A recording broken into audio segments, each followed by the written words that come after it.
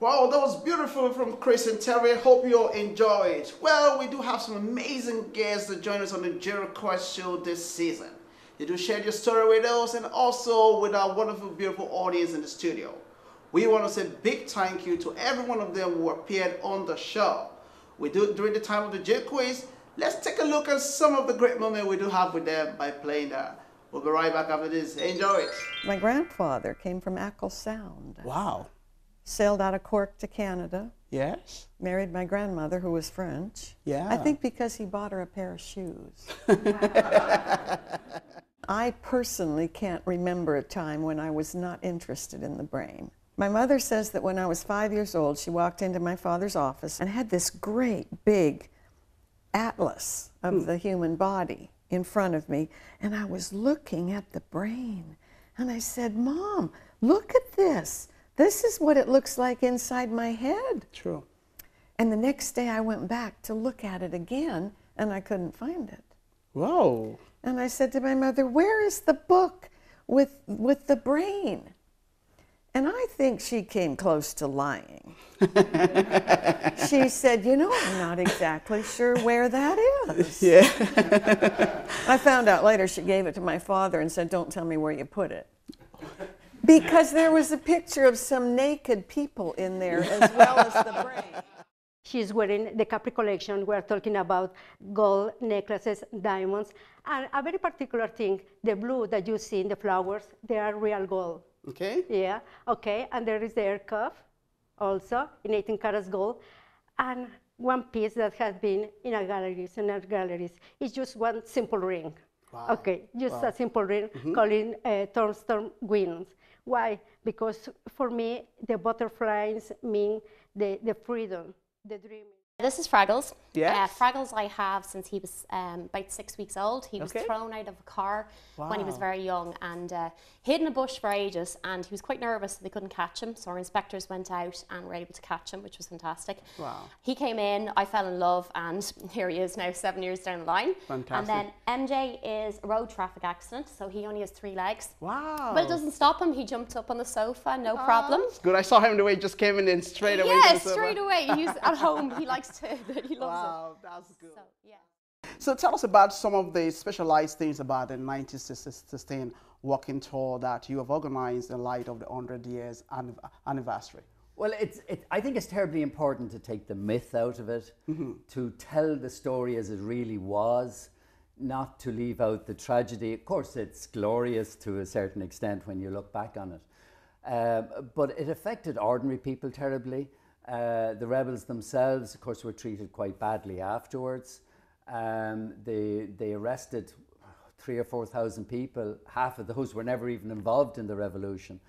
A lot of British suffered terribly during the revolution as well. I mean, the greatest number of casualties, of course, were civilians, but the second greatest number of casualties were members of the British Army. Wow. Which we don't realise. The rebels suffered the least amount of casualties. But it was a whole new type of warfare. It was urban warfare. Wow. And the British weren't prepared for that. What challenges would you face as a young kid at this stage?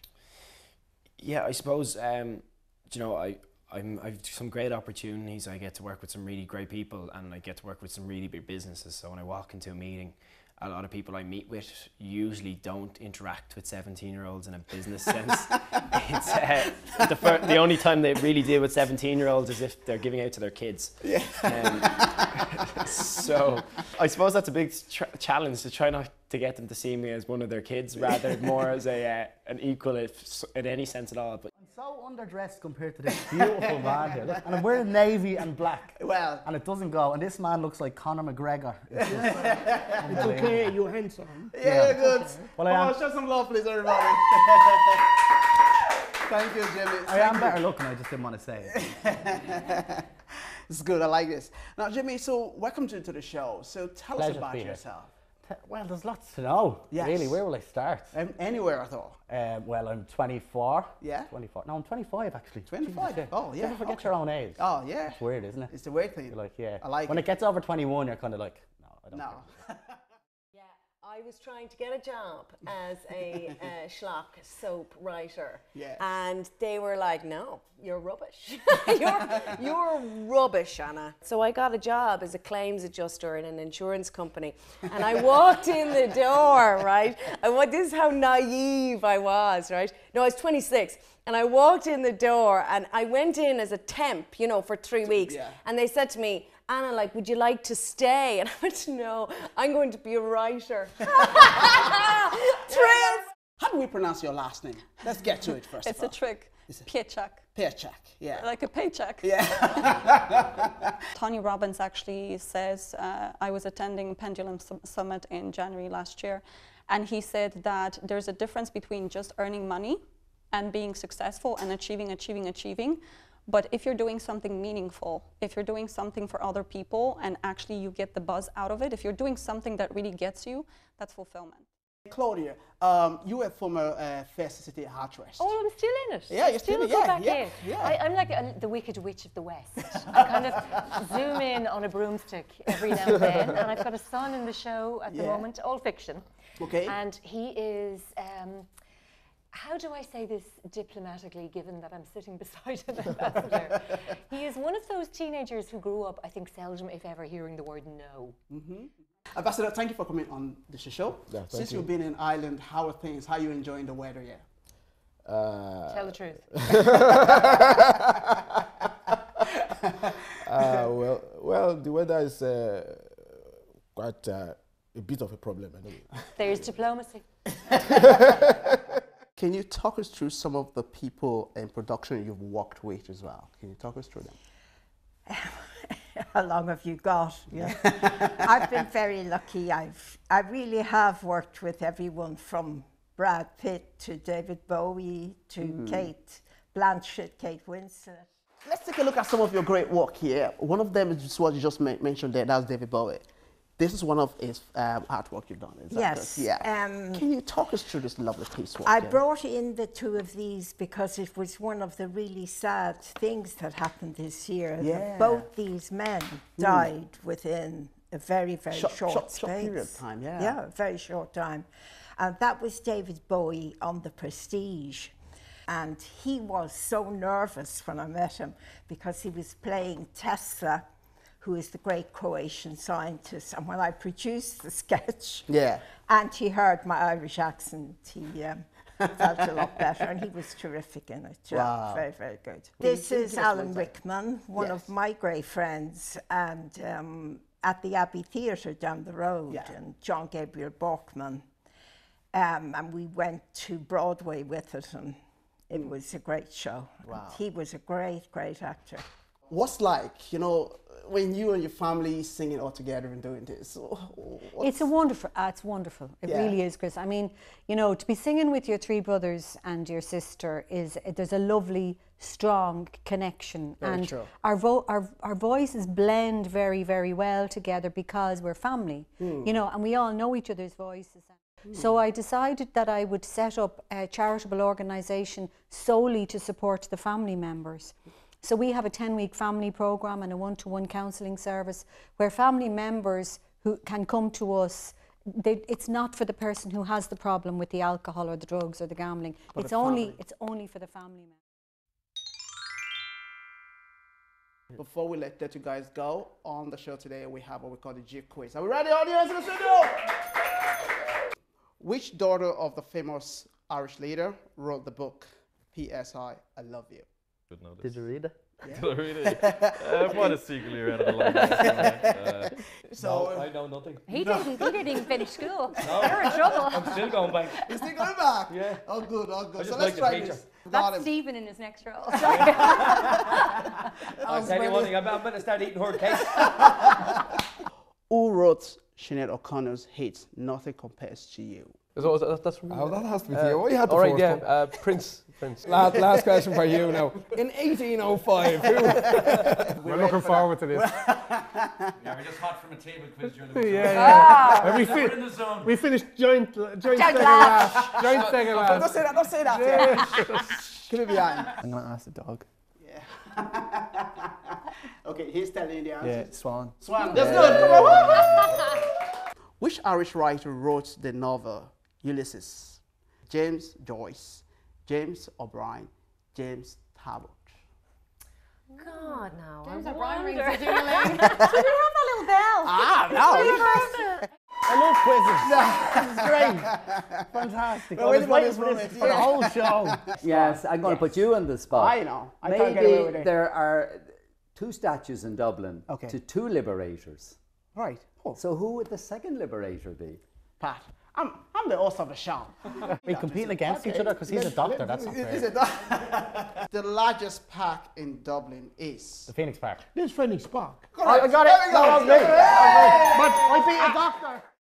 Last but not the least, the show will now be completed with some beautiful music from some great talented musicians that we did feature on this season. Well, we want to say a big thank you to all of you. Thank you to our audience in the studio. Thank you to our viewers at home. And thank you to everyone in the production team. Why do you still doubt the Lord? Has he not said it? Will he not do it? He just needs your faith. You gently sleeping here inside my dreams, and isn't faith believing all powers can be seen. Doesn't seem like long ago I was playing in the park, kicking ball and meeting girls and staying out till dark. But 10 years go so fast, it really blows me mind. And there's nothing you can do to turn back the hands of time. No, no, no, my mama told me to learn. My daddy told me to shine.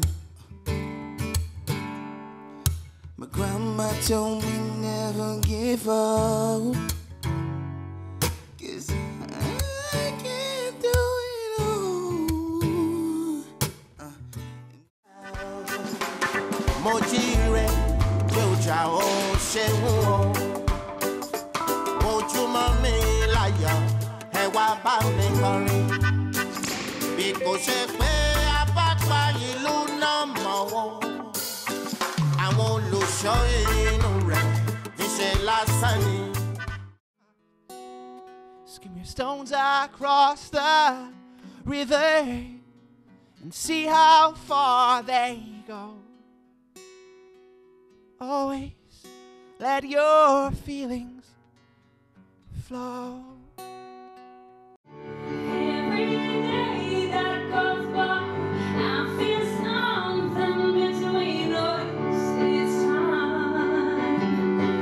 It's the ocean. So release me. There's another time you're forced to say yes. It's when you get your hair cut or your hair done and they come round with a mirror and show you at the back of your head and go, is that okay? Has anyone ever went, what the fuck have you done to the back of my hair? That is a disgrace. I'm glad you showed me that now. Go back around and have another go at that. Yo, just like a road to the racer, Purple with the taser. Obi-Wan Kenobi, Darth Vader's lightsaber. I'ma get my pen and paper, writing lyrics while I savor this beautiful encounter. Then I preach it like a pastor, cause I know you never heard of me. Most underrated, but still kill it every day you see. Music is my passion, ain't gonna stop until the death of me. Rhythm and the poetry, that's what rappers missing. Watch me flow just like a melody. Buchalon Meis freging fein Colleen Jasok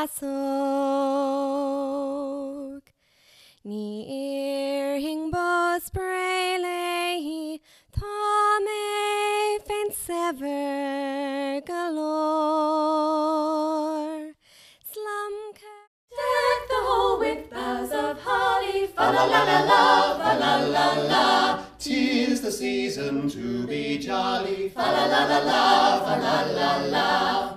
Fill the mead cup, drain the barrel. Fa la la, fa la la la.